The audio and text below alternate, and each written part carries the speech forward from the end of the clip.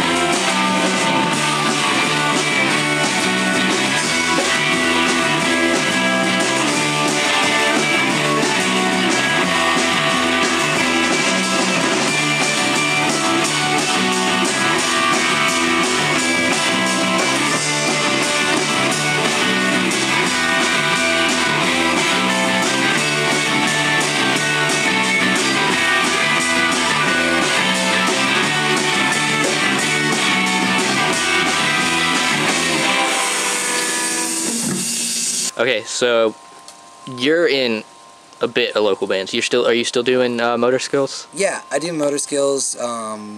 That's kind of Chris, who's in motor skills. He and Andy, who they're both in Old Bricks. I'm not in Old Bricks anymore. They do the music, and I come on and kind of like get to add my little element to it. It's a lot of fun. It's nice to be just coming on top of what they do and kind of adding my little bit instead of having to, it's electronic, so it's a whole different kind of vibe. So it's fun to experiment with that. Yeah. So when you're songwriting, it's strictly Gross Ghost. Yeah. I mean, Gross Ghost songs can be like me, or some of them are Tre comes up with a song and then brings it to me. But it's always one of me or Tre writing a song and then bringing it to each other and then bringing it to the band. Now that we have a band, though, a full-time band, or I guess we're going to start writing songs as a band together and in the practice space, which is kind of what I'm looking forward to. Yeah. But yeah, with motor skills, I get to do lyrics and think of cool guitar parts, but I don't have to think of like the bass part or the drum beat or, stretch myself. Yeah, working out the whole structure of it all. Yeah, so it's cool. Cool. So how did you find the rest of the musicians? How'd you guys all come together? TJ came on. We like skateboarding and I've liked his style as a person and a drummer for a while. So we would just talk about music, and I gave him a copy of some recordings and was hoping that he'd want to join the band. And then I kind of asked him, and he kind of said he wanted to at the same time. So it worked out good. And then Rob DePatri, he's in Wild Wild Geese, and we played a bunch of shows with them, and we were going through different versions of the band. And he's a killer guitar player. He's a great guitar player and a really good friend. So he wanted to be in it, and that kind of rounded it out. And how about you and Tre? Tre and me have been friends for like about 6 or 7 years, and when he was younger, he's a few years younger than me, and he would be recording stuff and showing it to me, and I could picture his recording style with the songs I had in my head. So that kind of was how it started, and then he showed me some songs he was working on, and we figured out that it had a similar vein, like aesthetic, so we kind of melded them together. So is this the first project you guys have worked on together? Gross Ghost was a bunch of, we had a few different, we were always doing it together, what it became, but we had different names, but they only lasted for like 2 weeks. We go on tour and not have a name, and it became this, so yeah, that was cool. But yeah, Tre's really unassumingly brilliant, you know. He's a secret production recording master, and it's nice to have that because I'm retarded when it comes to that stuff. So when did you guys start working on the full length? Just sporadically on and off for the past year. We did some home recordings when we lived together, and we record in this little tiny room in the back of our house, and some of those songs made the cut. We just took them to Nick Peterson, who runs track and field, and he would spruce them up and like kind of EQ them, and then we liked him so much that we went into his studio and finished out the remainder of the record with him, just because he has better gear and more knowledge of how to get sounds that we want. So yeah.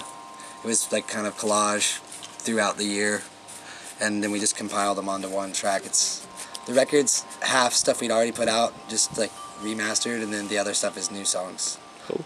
Yeah. So how far along is the process? I saw you guys just finished album artwork. Yeah, we finished the album artwork. We got North Carolina artist Kelsey Melville to do that, and it's really cool. And it plays on the album title, which is Brer Rabbit, which is like this old Southern tale about a rabbit that's always getting in trouble and getting his way out of situations, and kind of fits, I think, where we're at in our lives. So the artwork just got done, and actually today it's getting like put together, and we're gonna send the record off this month and get it back. Hopefully be ready to tour and do stuff by February. Cool. So is that what release you're looking at, February-ish? Yeah, February is just a safe bet. It could come back from the place like in a month and we could have it, but I feel like to do what we're gonna do, we need to have time to plan it out and stuff, and it's this season, the month of love. Yeah. So spread that love. It'd be cool to go out and tour and stuff. We haven't gotten to play out of state that much, so we're looking forward to doing that. Yeah, do you have a favorite local venue around here? There's too many to name, and I don't want to be in doghouse with anything. They're all great for different reasons. Cat's Cradle, I mean, when you play there, it feels really special because it means like you kind of a rite of passage. And then 506 just is a great sounding room, and the Nightlight is kind of like an extension of your practice space. You're hanging out with your friends, and Kings is a good excuse to go to Raleigh. And Slim's is fun too, you know. They get you all nice and liquored up, and then send you out there to play, so it's fun. Have you guys had a favorite show yet? The show, TJ's first show. I've only done one show. Yeah, he's only done one show. It was at the Cradle. But it was at the Cradle, and it was for the OCSC 10-year anniversary, so that was pretty awesome. And that felt really great to play with, like Crooked Fingers and Kerblocki, and it was just nice to be involved. And it's the first time Gross Ghost ever played the Cradle, so that was kind of a high. Yeah, so that's an awesome affirming moment. Yeah, it was like, TJ, do you want to join the band? We got a show at the Cradle. Like, but he's a pro. So what's it like being in the Triangle music scene, like with that tightly knit community? Like how? It's nice. It's nice to work outside of it, like work in your own brain and do your own thing, and then kind of when you're ready to showcase new songs or get a gig, you know, that your friends are in bands, they'll be playing, or that you know, the people, you go to see shows all the time, so it's just a really nice rapport between bands and club owners, and it's nice that it's like 5 blocks away from where you live. Loading's easy. Yeah. But also the bands around here right now, there's really great music that I would like even if I didn't live in the States, so that's really cool. Do you have favorite upcoming local artists? I mean, the same as everybody else. I mean, TJ, you want to take this one? Sperm Count?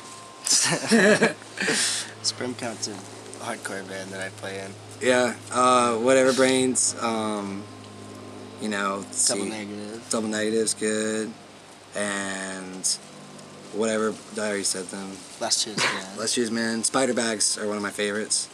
Yeah, there's too many to name, but that's just a couple.